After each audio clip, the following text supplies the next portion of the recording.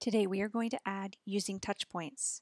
Each number, 1 through 9, has a set number of and location for touch points, as shown in the upper left corner. Let's take a look at an addition problem. When adding 8 plus 2, we'll place 2 touch points on the number 2. We'll touch and say 8, and then count on with each touch point. 9, 10. So the sum, or answer, to this addition sentence is 10. 8 plus 2 equals 10. In this next problem, 5 plus 9, we'll place the touch points on the 5 because it is lesser in value than 9. We'll touch and say 9 and then count on with each touch point. 10, 11, 12, 13, 14. So the sum, or answer, is 14.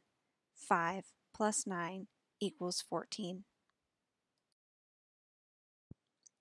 In this final problem, we'll take a look at how to count a double touch point. Let's place 3 double touch points on the 6. We'll touch and say 7 and then count on. 8, 9, 10, 11, 12, 13. So the sum, or answer, is 13. 7 plus 6 equals 13. For more practice, use the touch point guide at the top to place touch points on numbers.